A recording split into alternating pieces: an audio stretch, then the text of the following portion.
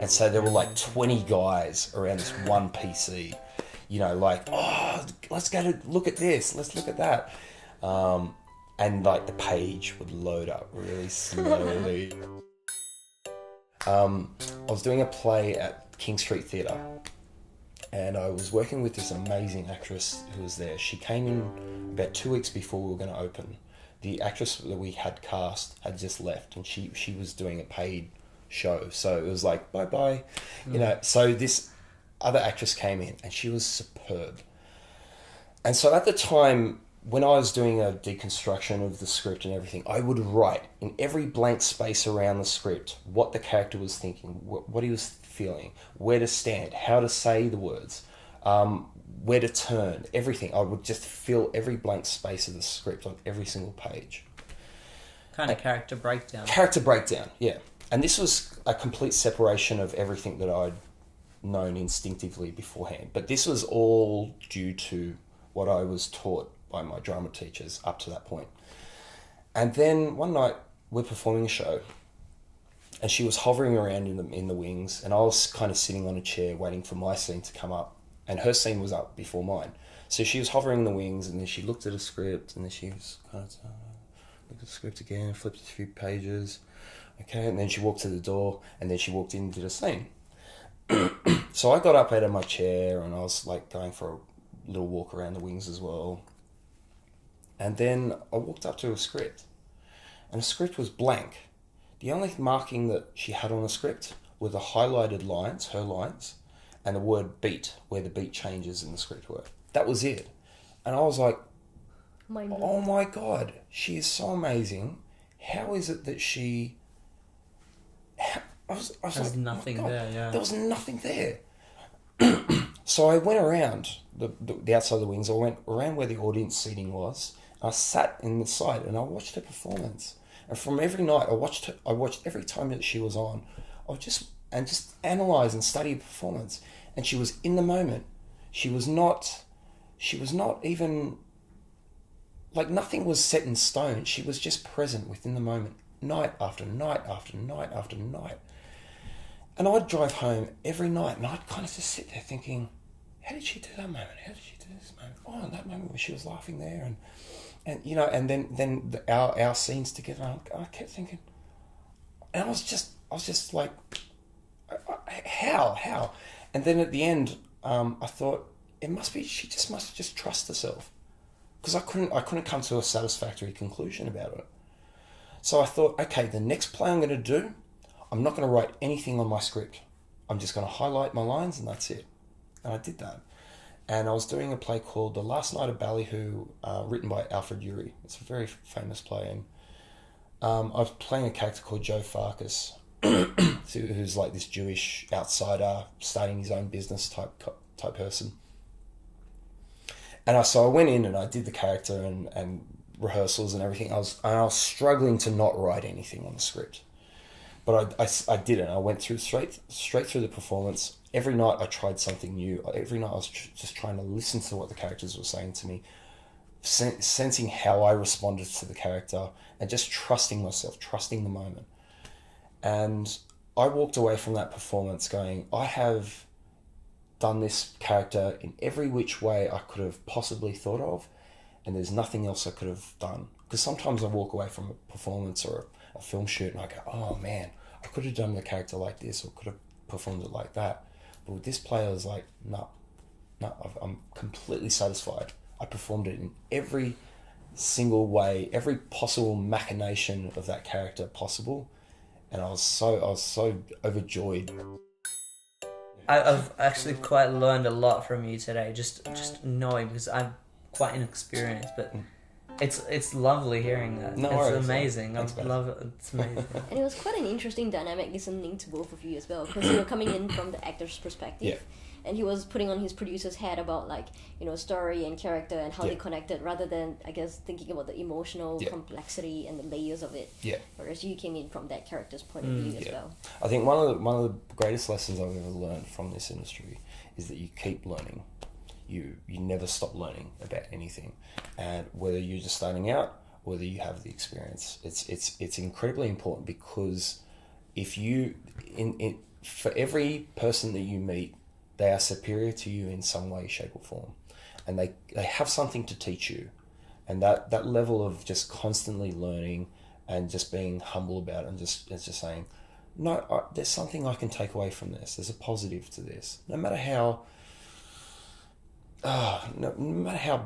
negative something may feel, you know, you may turn up on set and it's just like a really bad shoot, you know, people are in just poor spirits and, you know, it happens sometimes. It happens, but it's again, like, never hold a grudge against people. It's just some people have their on and off days.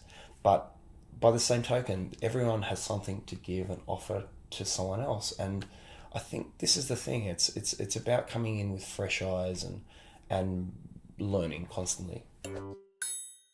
Gratitude is another thing that's really important to express in the industry. Again, it was like, you know, in my 20s, I was like, oh, thank you, but it wasn't a grateful, you know, for being here sort of thank you, you know. It was more just ticking a box.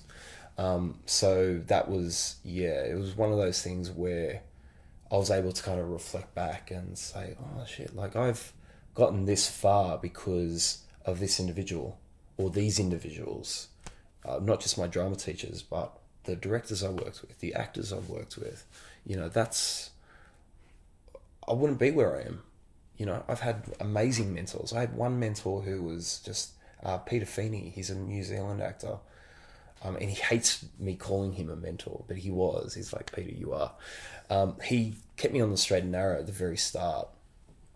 And he was someone who really guided me on a path that really was productive. Because he's quite a pragmatist in his approach to things. And he kind of took me under his wing and was able to kind of fill me in on the details that you just never learn from drama school. You never learn from other actors or directors or casting directors or whoever. You know, it's just someone who kind of just went, there's something about you and I'm going to take you under my wing. And he just did it. And it was quite very, very selfless of him to do that. And eternally grateful to him for just keeping me on the straight and narrow in that path. One of my favourite places in school was the library.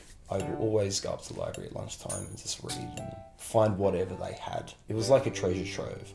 It's no different to going online and, you know, going on a YouTube spiral and, you know, finding out what you get to after 3 hours. Oh, don't worry, I know how you feel. Huh? So it was kind of like that. It's a very similar sort of experience. My first computer-based sort of machine was an Atari 2600. Or I was about 6 at the time, and my parents were over. Our whole family went over to this person's place to buy this console of them, and I just remember being glued to the TV, and they were playing Space Invaders, and they were playing Pong and Pac-Man and all that, and I was like, oh my god, what is this? And so we bought it, we brought it home and everything, and I was just addicted to it. There was a particular game called Demon Attack, which I absolutely loved, and it was like kind of like Space Invaders, but it had these like bats that fly above, and when you shoot them, they split in two, and then they start raining down, you know, firepower and stuff on you. And I'd always play it before school, and Mum would be like, Clay, get off the Atari. And no, Mum, I'm nearly done. She's like, Clay, the game doesn't have an ending. Come on. You know, because it was just a continuous, like Tetris, you know. And then my next console after that was a Sega Master System. So I had like Sonic and Alex Kidd and Wonder Boy and all that. And my friends had a Commodore 64, so I'd always go over there, play Last Ninja and Summer Games and all those sorts of video games. And then we got a computer, a 386SX, and it was like MS-DOS and everything else. And I learnt computers from a next door neighbour who had similar sort of computers in that respect. And I was just really into it. I loved just the configurability of a computer, like what you could do with it. It wasn't just for games. You could type up your assignments on it. You could work out a spreadsheet to figure out your monthly budget and stuff. Like, there was just so much you could do with a computer at that time. And then in high school, I think it was about 8th or 9th grade, is when they started to bring the internet in. And it was like a 56K connection on the modem. And I remember like the squeals it would make, you know, as it's logging in. And one of the guys there, he was like super into it, and he's like, oh, so there's this site called Google that you go to, and you look up whatever you want to look up, and it'll bring up the page for you and everything else. And they had the other sites like GeoCities and Ask Jeeves and all, like really old sort of website. We were using like Netscape Navigator in those days, but we only had like that hour lunch break. And so there were like 20 guys around this one PC, you know, like, oh, let's go to look at this, let's look at that. And like the page would load up really slowly and things like that. But it was like such an incredible thing. And we never, even at the time, we never even conceived how quickly or how fast the internet would be. Nowadays, the quality, like of the video and everything else. Like even when, like the school library brought in like Microsoft Encarta. I don't know if you guys remember that. It was a multimedia CD, and it was like an encyclopedia on CD, but it had video and pictures and everything else. And even the terrible quality of the pictures and the video was still amazing to our eyes, you know. And it's just, I mean, nowadays you look at something like Minecraft, for example, like that is the Atari for today's kids. So what is going to come in the future is just it's just going to blow our minds. And this is the thing, like I remember being, my next door neighbor, he had like tape drives. He had a 5 gigabyte tape. This is like 1990. I'd never heard of a gigabyte before. And he said, oh, this is a 5 gigabyte DAT tape. I was like, 5? I said, how much is that? And he told me, and I was like, oh my God. And I only had like a 40 megabyte hard drive. I'm like, oh my God. All that information I'm looking at this little tape. It's tiny. I was like, all that information on this tape. He said, yeah, but it takes a long time to read the data and find it and everything else. But I was like, still, 5 gigabytes, you know, it's like my mind is just exploding at the prospect of something that enormous, you know. So yeah, and even like nowadays, having the internet, you have a wide variety of opinion. You have a wide variety of different ideologies and viewpoints and everything else available at your fingertips, as opposed to pre-internet where it was just TV or newspaper or books, and it was a particular way of viewing the world. And it was like going from that to this new sort of era was just, it's such a huge change for someone who was just still growing up in that time. And yeah, just having to just readjust ourselves to that brave new world that was kind of at our fingertips, you know. I think even now, like when I go on YouTube and I can actually click on 4K or 8K even, like resolution, it just blows my mind to even be able to look at it that clearly, as if I'm looking at it with my own eyes. It's just incredible. Sometimes I even like wonder, like because I think during my time I had more of the I was the PS1, PS2 era, where I also had the 40 megabyte memory card, and you could slot it into the PlayStation 2, and that thing would be like, that would blow my mind. That was something else where nothing would be able to touch it. I would play PlayStation more than 12 hours a day. That was my life pretty much. Even nowadays, not going to talk about it for too long, but I still play far too much games, and it's still, the capacity it's become, even from the PS2 days, is just immense. It's immense to see what the world has become. Oh, totally. And I agree with the internet. I think it's brought around a sense of is it the word is it opinion, or is it diversity of opinions. Yeah. And I think that's changed the world a lot as well, because now people are more open to seeing this kind of opinion and like people's opinions on things. And it's quite... I'm thankful. I'm very thankful that we've brought this out, because there's no more narrow-mindedness to a certain thing. You're not having to have a certain camera for this kind of thing. Yeah. You can have this person saying this camera's better for this kind of video. Yeah. This camera's better. It really brings out a different perspective on everyone's lives, and I think that's really helped me especially because it's brought out into my eyes, because I've started also in a very computer generated field. I started studying computer science, and I didn't think it was for me, so I changed my field into film. Yeah. But that's only because I saw what it's brought out into other people, and I think obviously it's brought out the same into you as well. Yeah, I think computer literacy is just part and parcel to the age that we live in nowadays. And like you said, it's because of the differing opinions, it's brought out the good and the bad, dependent on what your perspective on life is. Course, obviously, it's not, there isn't an objective view of what bad is per se. There is what the majority thinks and feels, and then there's a minority what they think and feel as well. So but what that's given birth to is this sort of this openness in the world of how one wants to, how they want to direct their life and how they want to go ahead in the world. And I think that's quite good, because it makes us more informed.